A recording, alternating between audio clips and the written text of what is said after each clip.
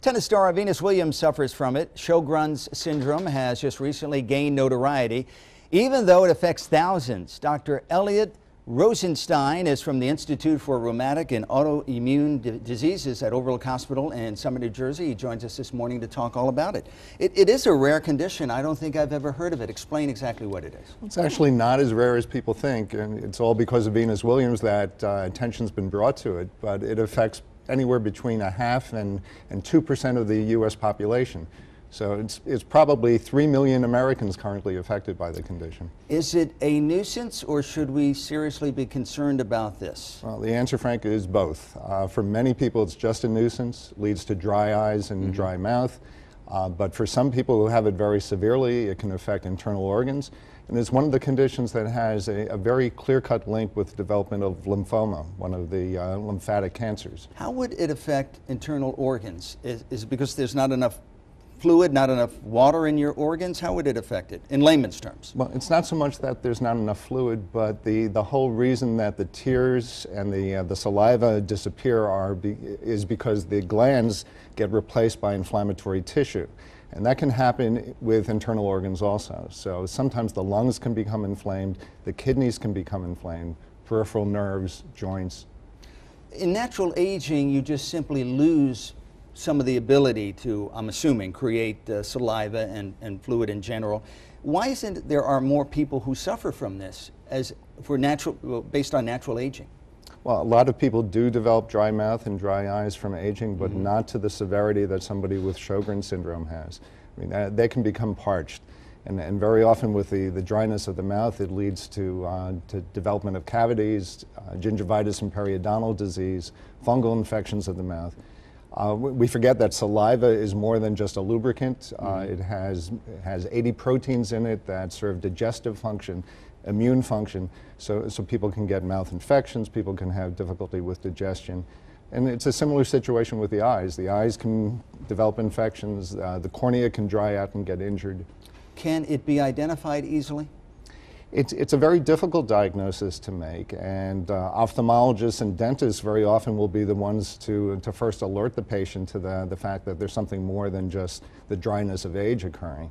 Can it be done through a blood test? There are blood tests that help support the diagnosis, but the blood tests are imperfect. People can have the blood test abnormalities and not have the condition. People can have the condition and not have the blood test abnormalities. What can a person do, if anything, to protect themselves from coming down with this syndrome?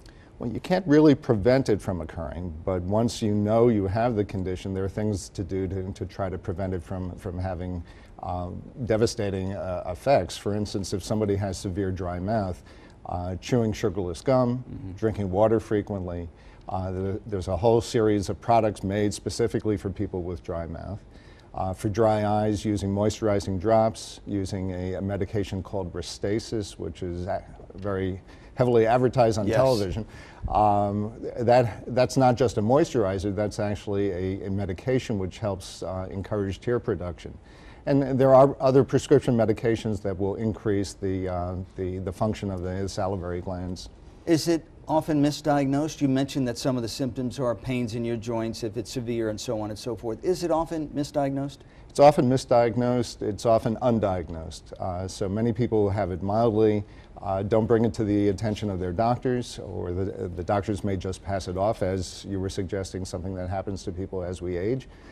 Sometimes it's confused with other autoimmune conditions such as rheumatoid arthritis or lupus. Sometimes it coexists with those conditions. About half of people with Sjögren syndrome do have another condition associated with it. How did Venus Williams find out that she had this? And obviously she's gone public with it, and I'm sure it affects her tennis game. So I gave you 3 questions right there. Maybe we could tackle those. Well, I wasn't involved in her care, so I don't know the specifics, but I do know from reading the media that her symptoms were primarily joint symptoms, and she had to withdraw from one of the major competitions because of it. She has never in public that I'm aware of said anything about dry eyes or dry mouth.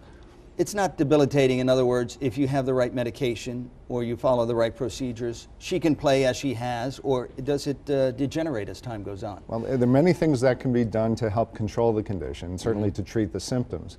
but the condition can get worse, and in a small percentage of people it can affect their overall health. We have about a minute left. Let's talk about the possibility of it being associated with cancer, which we are told it is in some cases. So many autoimmune conditions can be linked with cancers, in particular lymphomas. Lymphomas are malignancies of the lymphoid tissue, which are involved in immune reactions, and these diseases being autoimmune diseases, one can see the potential association between lymphoid malignancies and autoimmune conditions. So that connection exists with rheumatoid arthritis and lupus, but it exists to an even greater extent with Sjögren syndrome. And somewhere between 5 and 8% of people with Sjögren syndrome will develop lymphoma. Quickly, what should we do? Should we ask our doctor to screen us for this when we do a regular examination? You shouldn't ask our doctor to screen in terms of blood tests, but certainly to ask the right questions.